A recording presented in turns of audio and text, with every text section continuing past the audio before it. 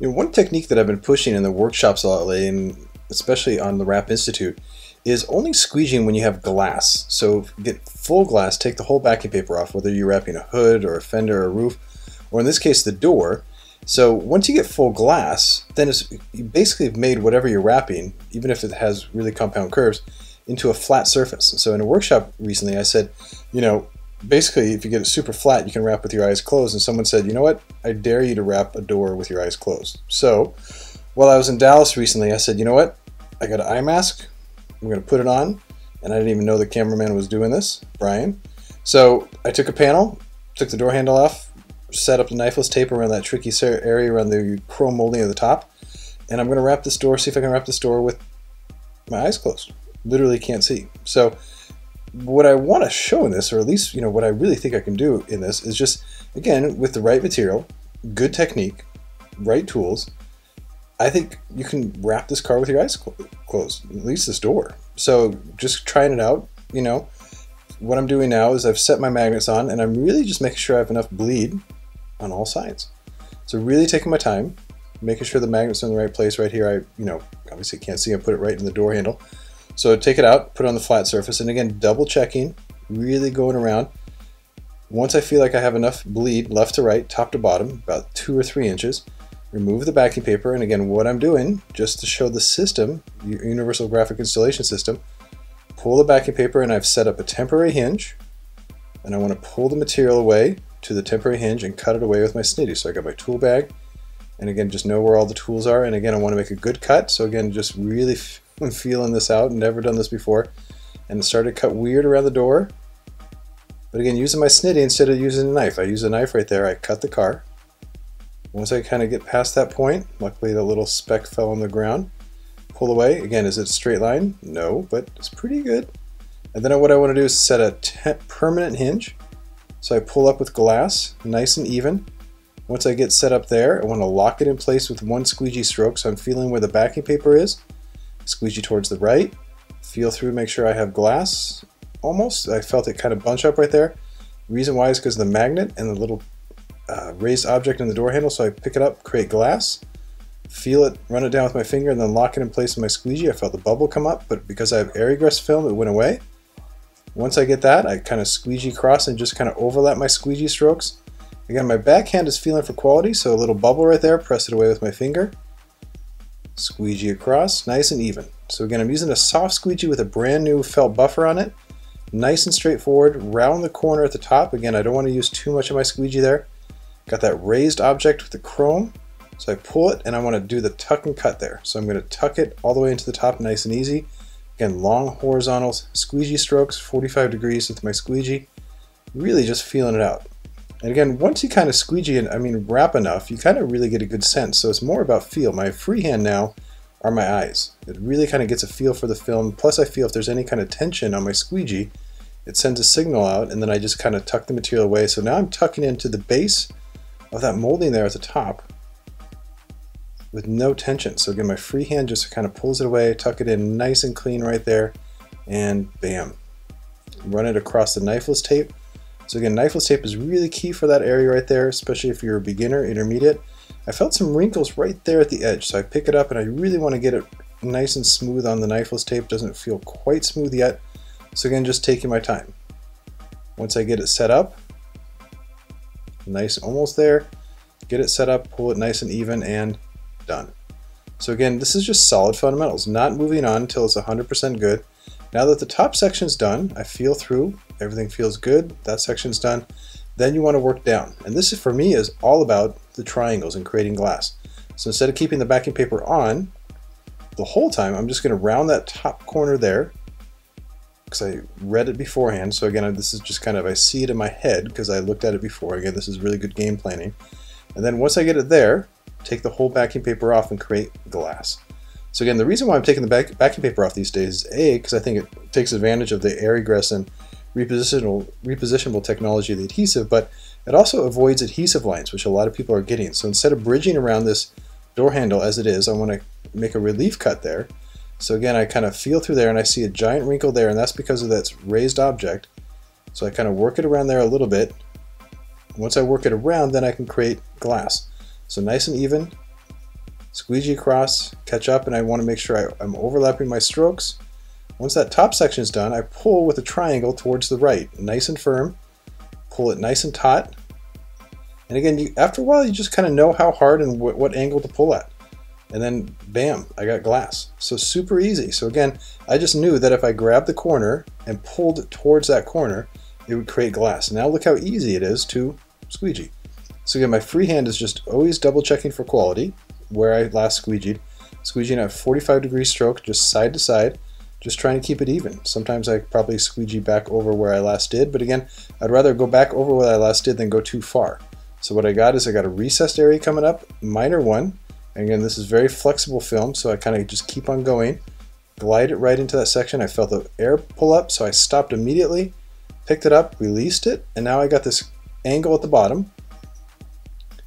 Now that I have the angle at the bottom, I'm just going to use that triangle technique, 45 degrees, just kind of squeegee it down, pick it up, tuck it into the base. So again, my free hand is always running ahead of my squeegee. And it is extremely weird not to be able to see. I can't even tell you how weird this is. I mean, I even closed my eyes underneath the eye mask just to kind of make sure that it just was, I actually found it much easier with my eyes fully closed underneath the eye mask. So now that I got everything done, what am I doing is I'm double checking the edges to make sure that they're all 100% set up. So for me, this is all about quality. I did a complete 360-degree turn around all edges to make sure they're completely uniform set up. Because now I want to get to cutting. So I pull out my safety box, click my blade, which was again weird, and I want to make a relief cut around this raised object. And it's funny, I didn't know before going live on this that there was two. So I cut the smallest one first when I kind of wanted to cut that biggest one. But again, that's what happens when you can't see. So I cut off that away, and what I'm doing that is I'm just trying to eliminate any kind of little tension there at the base of the handle there, that little recessed area. So again, because it's matte film, I'm putting on my application glove right now, which again, I've never put it on with my eyes closed. Very strange. So again, I'm just going to kind of form the material in, and this is all about feel right now. So I just kind of form it in, and then I just, from practice over time, I just know that I want to start at one side and work towards the other. But again, I'm fighting that little raised object right there. So what I do is I pick it up high and seal it on the back side, nice and even. So I stretched it a little bit, not crazy about stretching it as much as I did. So see if I come back and fix that, because I relaxed it into the base right there. But if I picked it up and relaxed it in nice and clean, I picked it up and fed it into that base. Now I feel like there's no tension there. Then I start to work it towards the other side. So working in overlapping strokes, pushing it towards the hole on the right. Right there, kind of sealed up. So I feel a bubble there, and I see if I can use the air egress to get the air out, but it's not quite coming out. So instead of panicking, or instead of popping a hole there, which I think always you kind of lower quality if you pop a hole, even if you use a air release tool, it's safest. But what I did is I took advantage of the fact that there's a hole on the right where the door handle is going to go, made a relief cut in there, and so now I can pick up the film safely and then work the air out. So I stretched it, and you can see how I stretched it right there. But I did get that air bubble out. So now it's almost 100% done right in that deep recessed area. Super clean. And again, I didn't use soap and water because I'm working with matte. But now I kind of feel for my heat gun. Turn it on. Make sure it gets the right temperature. Now I just want to trigger the memory so it goes back flat. So that area is nice and relaxed. And then I just form it into the recessed area. So there's no tension there. I didn't bridge and push in. I kind of picked it up and relaxed it in. Double check for bubbles, any kind of tension in that area there. It looks good so far, or doesn't look good, it feels good. Take that back. And now I double check for bubbles on the main surface area with the application glove. Really nice. Again, double check the edges, why not? Especially when you're cutting with your eyes closed, you want to make sure it's 100% uniform to the edge. Remove the application glove. And now this is the trickiest part, is actually coming in and cutting. So I click my blade again, just for double safety. Make sure it's extra sharp. And then this is why I use a plastic knife. Again, for me, what I've been showing in the workshops a lot lately is this knife. This is an NT Cutter A551P knife. It's plastic and it's wide. And what I love about it is I'm pushing to the side with my blade, and I'm pushing against the car with the knife. And for this, it's just such an easy cut. So again, I have no clue. I can't see what I'm doing, but I can feel it. And it's all about just getting the right feel with a knife on the car. And again, having a plastic knife here, I'm literally pushing against the car, so the chance of it jumping out is 0. So look how safe and easy that cut is, and you know, at the end you'll see really clean, nice straight cut, nice and easy. So again, I angled my blade on the side, cut it kind of cold at the bottom, pull the excess film away, and I know that I didn't quite cut at the top, so I kind of slow down there, fighting the magnet a little bit. Luckily it slid out from behind the magnet, and I tack it there for later. So again, I knew that it was attached, and always seal the deal. So I knew just to kind of run my finger, or squeegee in this case, just to make sure that edge is nice and sealed. Then I want to do the side.